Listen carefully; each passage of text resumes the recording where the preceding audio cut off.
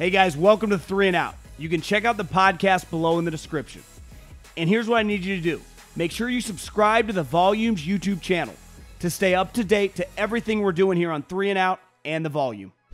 John Middlekauff, 3 and Out podcast, back at it again. Browsing the internet, saw a couple things that I was like, you know what, I'll talk about that.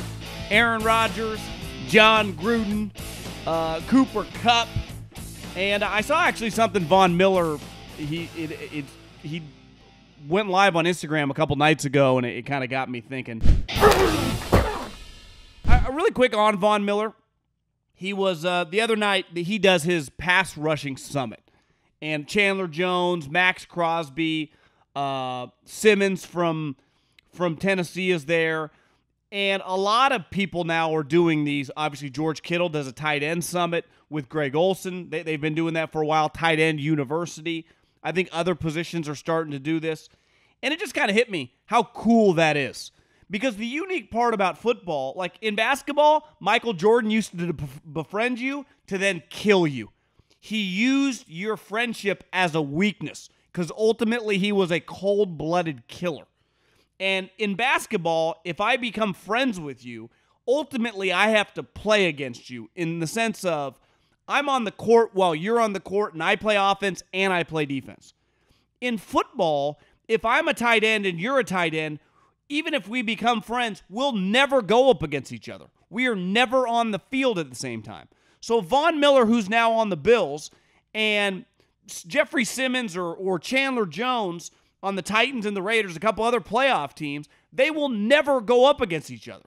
While they want their teams to beat the other's teams, they are not necessarily foes in the sense of Tom Brady wouldn't hang out with defensive linemen. That would be a little weird. But when you get defensive linemen hanging out with defensive linemen or wide receivers hanging out with wide receivers, it's just the highest level of a high-level industry, people picking each other's brains. And I was just thinking, like, part of this is social media, and this has been going on. It's not like guys haven't been friends before, but the ability to communicate now with emails, text messages, social media, the connection of these guys, it's pretty cool. You know, whatever you do, if you're in an industry that's considered, you know, very competitive, anytime you get a chance to just pick the brain of other people that do what you do at a really high level and are really good at what they do, that is a benefit. That is a good thing, you know? I mean, I've had the opportunity. I shadowed Colin Cowherd a couple years ago. It was very enlightening. I still think about it every once in a while 4 years later. Just when I went to his office and went to a couple shows and watched how they prepared and got ready, it was awesome. You know, imagine doing that as a defensive lineman meeting 15 other defensive linemen that are all Pro Bowlers. Imagine if you're the top sales guy in tech meeting all these other tech sales guys. And I'm sure you do because a lot of these tech companies have these summits. But for individual companies, you don't necessarily get to meet people in other companies, right? Maybe you do. Maybe I'm wrong. I don't know. It just feels like a very unique, cool thing that obviously happens in some other industries, but football's such a public job, and to see these guys really enjoying it and making an effort is really cool to see. You know, it just kind of hit me. Like, you know, that's awesome. Aaron Rodgers, he's brought up now a couple times. Obviously, he played in the match with Brady, hit the final putt on hole 12 to knock out Mahomes and Josh Allen, which they should have. Mahomes and Josh Allen are not good at golf. Tom Brady, not that good at golf either. Obviously, Aaron Rodgers of the four was the best golfer. But for the last, 12, probably 15 months, there's been a lot of drama around Aaron Rodgers. I would say ever since Aaron Rodgers lost to Tom Brady in the NFC Championship game, it's just been a little weird. Not on the field, he has been excellent. He has been the best player in football, arguably the last 2.5 years running. He has been incredible. At the peak of his powers, first ballot Hall of Fame career, one of probably the 5-6 best quarterbacks we've ever seen. But last year with the immunization comment, created a lot of drama. Obviously, in his shoes, he didn't like fighting back, and it just was a pain in the ass for everyone involved. Personally, I wasn't bothered. I don't care. I've never once thought in 2.5 years, I wonder if that guy's vaccinated. I do not care. It has never crossed my mind. I'm sure some people listening would fall under my shoes. Other people listening would be like, they think about it all the time. I can't relate to that. I never think about it. But the Aaron Rodgers thing didn't really bother me, though I understood why it became such a polarizing topic. A huge part of it was him, right? It was that guy. My whole defense of it was the team knew. The teammates knew. Who gives a shit? The media hates when they don't know. They love controlling everything, and when they feel they're left out of the loop, ooh, they get mad.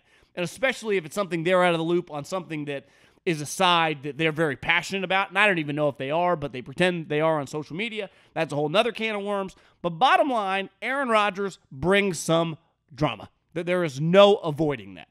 And every time he says, they just gave him $150 million guaranteed. $50 million a season. And he's worth it. You're the best quarterback in the most important league in America. You're worth a lot of money. I have no issue with the compensation. Easy contract to do. $50 million, you want it? Here you go, buddy.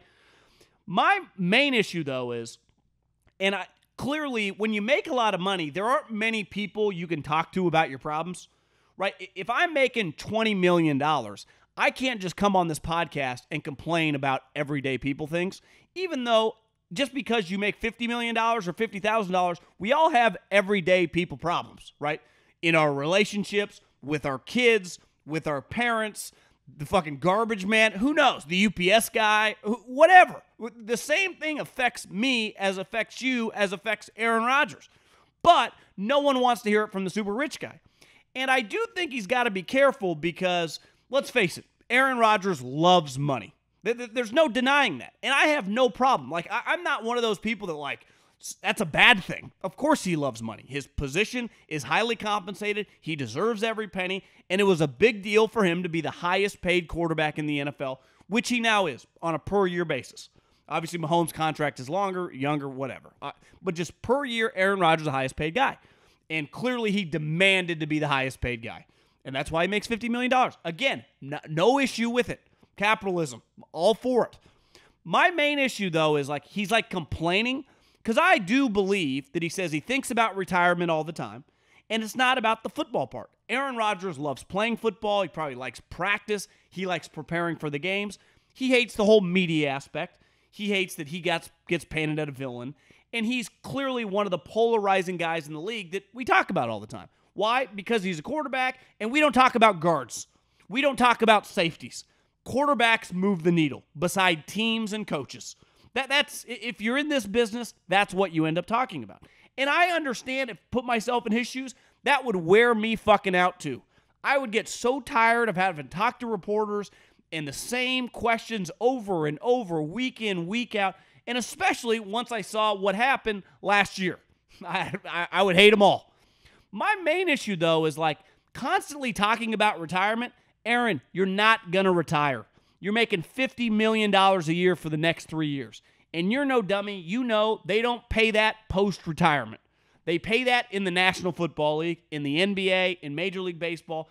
You don't make that money outside. Because think about this. How many people in America make $50 million a year that have zero ownership, zero equity? Not many. Professional athletes and probably some singers. Maybe an actor or two, probably not many. It's a small percentage. Most people that make 50, 100, 200 million dollars are business owners, CEOs with a lot of equity in the company. Presidents of companies, again, that have equity in the company. Aaron has zero in the Green Bay Packers. He is, honestly, I don't know, is there anyone more highly compensated on a per year basis in all of professional sports? In America, maybe some guys, Messi or Ronaldo or some of those guys in European soccer, but he just wants to complain. And listen, I like to complain sometimes too, but I would say you got to be hesitant about complaining about you're not going to retire. Like we know that now. You threatened it 2 years ago, didn't do it. Threaten it now again. You just signed a $150 million contract. You're just trying to, I don't know, create more drama. It's pointless. I would recommend stop saying this. I really would. Now, I understand he gets asked the question, but I don't even know. Maybe no comment. No one wants to hear about your retirement when you're making $50 million a year. Vic Tafur, who, buddy of mine, covers the Raiders for The Athletic, wrote like this off-season piece, and he just different things that were going on with the Raiders. And one thing he said in terms of Jon Gruden and the lawsuit with the NFL is that it's not about the money. Jon Gruden is filthy rich. I knew people in a specific industry that were involved with Jon Gruden when he was doing Monday Night Football and some of the brands in which he pushed.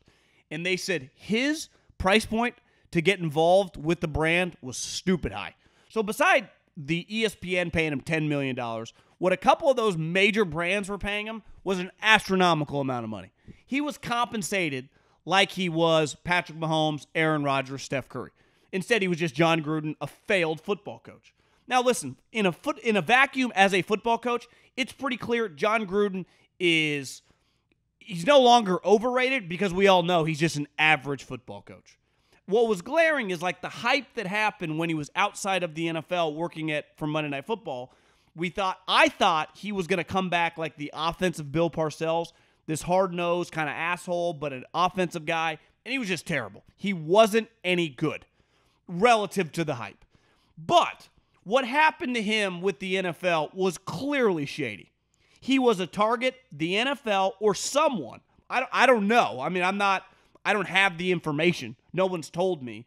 He truly believes that Roger Goodell specifically leaked that information to the New York Times of his emails. Because let's face it, they were going after the Commanders, they were going after the football team, and Dan Snyder.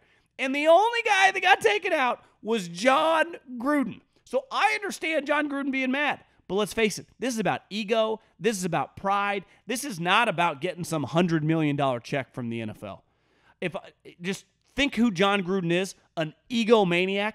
The NFL, or if it wasn't them, the lawyers or whatever, someone leaked that, ruined the guy's career. You never say never in 2022. Things change fast. People come back. You go from, we all think Phil Mickelson's career's over in a year. Maybe he'll have the greatest comeback story ever. You just never know. We see it time and time and time again with professional athletes, with actors, with famous people. You can have a comeback. But I feel pretty confident, mainly because as a coach, again, in a vacuum, Jon Gruden wasn't that good. Any Raider fan would tell you. They were expecting a lot more. Now, you could argue it was trending in the right direction. I think by no means it was a guarantee the Raiders would have made the playoffs with Jon Gruden. I could not say that and keep a straight face. But I do understand, and if I'm Jon Gruden, I'm going after the NFL, and I want to go to court, and he clearly does. Now, you can separate what he said. Shouldn't be emailing that. No one's. I'm not acting like what he said I'm giving the okay to. But I also understand from his shoes, like they came after. I was the only guy that got taken out. I was the only guy that got whacked in this whole thing, and he's too rich to care about the money. Because ultimately, you don't sue someone when you're as rich as him just for the cash, especially when you have the hatred toward Roger Goodell. And clearly, I think people think Roger Goodell hates Jon Gruden. Never forget, Roger Goodell's brother is gay. So, and I don't know any other interactions with them, but from what I've heard, some buzz on the street, they were not the closest of buddies. And I think this thing's going to get pretty ugly. And if it does come out that Roger Goodell leaked it, I don't even know what my take would be. It would just be like, damn, that was I still don't understand though how they went after Dan Snyder and the only guy that got taken out was Jon Gruden. That still is a head scratcher to me. But that happened. The Eagles. And listen, you got to be careful this time of year about making too big a deal about OTA stuff because ultimately, and I've gone to a couple OTAs the last couple weeks, guys are in shorts, guys are basically in T-shirts, helmet. Even Kyle Shanahan a couple weeks ago for a team drill took their helmets off because he's like, we wanted to keep it very, very like two-hand touch. And sometimes with a helmet, you can get a little more physical than even you should be when you're not wearing pads. But they took helmets off. So the OTAs, I've even gone the other way. I defend Aaron Rodgers, Tom Brady. The OTAs mean nothing to them. Though I do understand when you're paying a guy $50 million, you would like him to be attend OTAs. And I did see that LaFleur, I think the Packers OTAs was horrendous by all their vets. And let's face it, Aaron's leading the charge there. And he was pissed off. Don't blame him. Like, hey guys, we're paying y'all a lot of money. We just a couple weeks a year in the offseason. You got a 5-month-a-year job that pays you $25 million? Must be nice. Some of us work year-round. So I'm not trying to overreact to shorts and T-shirts, but when you get rookies on the field, you can see movements, you can see instincts, you can just see how comfortable they are walking around and carrying themselves. And several reports, and this I don't have inside information, I haven't even asked anybody, but that Nakobe Dean has been excellent so far for the Philadelphia Eagles. And that, who knows? I mean, the Eagles, let's face it, don't exactly have Ray Lewis, Brian Urlacher, and Luke Kuechly walking through that door at linebacker historically. Their linebackers typically are the weak part of their defense. They usually have good secondaries, and they usually have good defensive lines. Linebackers can be a little hit or miss. If Nakobe Dean, if they got an all-time steal, they're in pretty good shape. And this draft, because Jordan Davis is not going to suck. And I talk to a lot of people. I'm telling you, one thing I feel very confident on right now, I like the Eagles more than the Cowboys. And and usually I don't bet against a team that I feel has a way worse quarterback, and I would take Dakota over Jalen Hurts. But I don't know if the gap is as far as I once thought. And in terms of the rest of the roster, in which everything that the Cowboys lost, and also I don't like their coach. I do not trust Mike McCarthy. Not like Nick Sirianni has proven that much. He's coached 1 year, he won 9 games. But if you told me I was the GM of a team and I had to pick a coach, I'd take Nick Sirianni over Mike McCarthy on the simple fact that I would never hire Mike McCarthy. And the fact that Nick Sirianni has proven he's a pass game guy, yet came to the Eagles and they shifted into a run-heavy team. Now, clearly last year they benefited a lot from the schedule at the end of the year. But I'm telling you, if the Eagles, if Nakobe Dean all of a sudden can play 17 games, like if Nakobe Dean is on the field, he's going to be good. It's impossible for Nakobe Dean to be on the field and not be good. That's a fact. I mean, no one in the NFL would argue. But the reason he fell was because everyone thought his shoulder's going to be messed up. And I remember a long time ago when I was doing Raiders stuff, the Raiders had the 4th overall pick, and they were choosing basically between 2 guys. It was Leonard Williams, who is now on the Giants, and Amari Cooper. And ultimately, Reggie McKenzie took Amari Cooper, and his mindset was simple. It was twofold, really. He wanted to get a wide receiver with his quarterback, but they had Leonard's shoulder red flagged. And ultimately, it was proven he made the right pick, though Leonard is, I would say turned around his career for sure. But Leonard didn't need shoulder surgery for a while. Played. Now, not that impactful early on in his career, but my point is simply being, you're going off of a doctor. So doctors miss. Like, doctors aren't always right, It's like not everything they say is, as a general manager, when they tell you, listen, I don't think this guy's going to be a second contract guy. Sometimes they are 100% right. Sometimes they miss. And it's just, he's going to be a fascinating study, because if all of a sudden Nakobe Dean has 127 tackles and is on a double-digit win team and is the green dot guy for a really good defense, people are going to be kicking themselves. And what else did I want to hit on? I guess Cooper Kupp, he's not holding out. And I'm going to say this over and over. All holdouts are not equal, even though Cooper Kupp's comment was, because they asked him, are you going to be at mandatory minicamps? And he was like, well, I'd be the first guy to skip mandatory minicamp but go to the voluntary stuff. Like, he's been at the voluntary stuff. He's under contract. He's already made money. Aaron Donald's under contract, already made money. I don't even think he's been around. McVay got married this weekend. If I was certain players, like if you're going for your 3rd contract, I give you less juice for a quote-unquote holdout at mandatory minicamp. I do understand guys like Deebo Samuel, DK Metcalf, if he wanted to take this route as well, not going to mandatory minicamp. Because under no circumstances can I take another full-speed rep in mandatory minicamp, in training camp, let alone a game, without a big contract.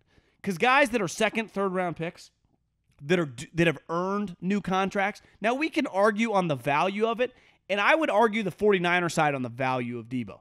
Deebo is not worth what Diggs and Devontae and Tyreek Hill are worth. They simply have done it way longer. Their resume is quadruple the length of Deebo.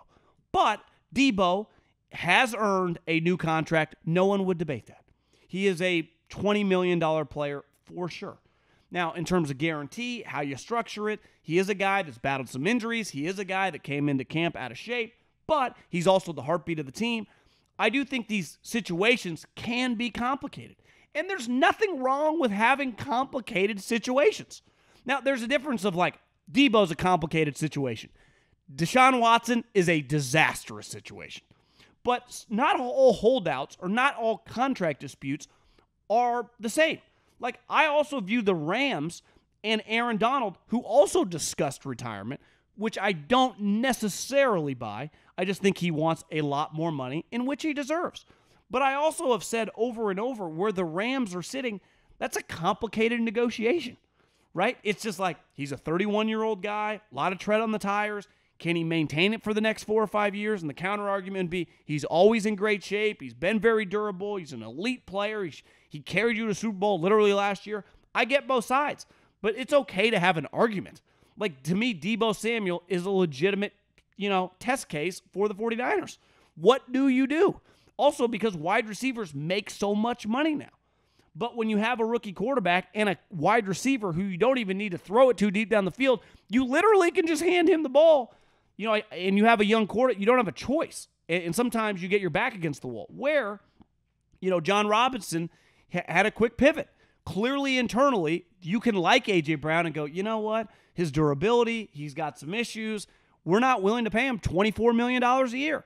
And the Eagles, who go, God, we need another wide receiver to go with Devontae Smith, made the move. And they also benefited because they had a lot of picks. So some of these, it's okay to, Lamar Jackson. I'm a guy who was very critical of Lamar coming out of college. I didn't see it. I was like a running quarterback who's not that accurate. Then I underestimated his character, how much he's beloved in the room. I underestimated his work ethic because he's got more accurate throughout his career. And I've underestimated just how dynamic the guy is. He's incredible. Lamar, he wouldn't be my first choice, but I'd have no problem as Lamar Jackson being my quarterback. Sometimes we're wrong. Love Sam Darnold. He's been a disaster. So you just never know. But once you have it, you have to go it off the information you have. It's why typically I'd be hesitant to sign running quarterbacks. The Ravens have no choice. There is no Ravens without Lamar Jackson. They don't exist. I know they won a game with Tyler Huntley. Give me a break. The reason that John Harbaugh got a contract extension and their organization is held to a high regard again is because of Lamar Jackson. We saw for several years before he showed up, they were in shambles and John Harbaugh was going to get run out of town. So, I don't know what they do. If I was Lamar Jackson, under no circumstances am I taking another snap until I get my bread, until I get my, enormous guaranteed, which I've earned and deserve. But I also understand from the Ravens standpoint, just big picture, I don't really. You just got to pay him. You're willing to draft him, then you make him your starter. All your chips are in the middle of the table. You've built your whole offense around him. Who are you going to pivot to? What are your other options? Same with the 49ers. They don't have any other options with Deebo Samuel. Ultimately, the Titans, you'd be like, I don't want to get rid of A.J. Brown. Well, what did they do? They immediately took Treylon Burks right there in the first round. You have to plug a hole. You can't just get rid of something, then what's the hole? That happened with Jon Gruden with the Raiders. He got rid of Amari Cooper, and then he got rid of Khalil Mack, and he couldn't fill the hole for a couple years. That's why their team was stuck in a rudderless pit. It's where are you going? And they didn't go anywhere for a while because he traded away to impact players, and he couldn't fill the void. So to me, these situations with holdouts, a lot of it is you need that player. You need that guy. The Rams can't function without Aaron Donald. He is probably the best non-quarterback in the league. Easily in the discussion, top 2 or 3 non-quarterbacks in the league. Him, Trent Williams. It's on a short list of, I'm probably, I guess you could say a wide receiver, but I would take a left tackle or a pass rusher over a wide receiver in a fucking heartbeat. And Jalen Ramsey isn't as good as those two guys. So you could argue the best 2 non-quarterbacks in the league are a pass rusher and a left tackle. And yeah, this is just coming down the home stretch. Got a couple weeks left till summer break for football. And we get to soak up the sun. They get to soak up the sun. And then we come back for training camp. So have a good week. Have another podcast out Tuesday. Adios. Talk to you soon. Thanks for watching 3 and Out. You can check out the podcast below in the description. And make sure you subscribe right now to the Volumes YouTube channel.